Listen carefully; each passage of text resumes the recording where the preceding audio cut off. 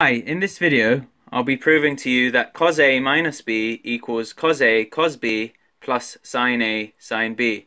Now to prove this to you, you first need to know that cos alpha plus beta equals cos alpha cos beta minus sin alpha sin beta.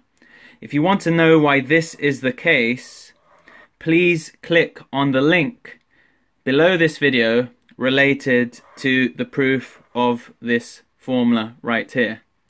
Now we're going to start to prove that cos A minus B equals this. To do this, we need to say that if alpha is equal to A and beta is equal to minus B, cos alpha plus beta is going to be cos A plus minus B, and this is in fact cos A minus B. Now because of this formula over here, this is going to be turned into cos A cos minus B minus sin A times sin minus B.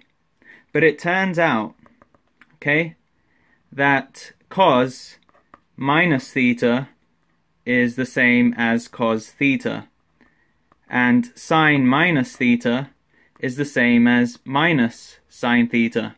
So this expression over here is going to turn into cos A cos B minus sin A times minus sin B. And this can be transformed into cos A cos B plus sin A sin B, which is cos A minus B, as we can see over here.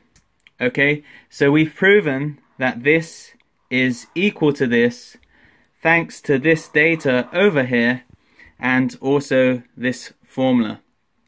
Okay, if you have any questions related to this video, please leave them below. Thank you very much for watching.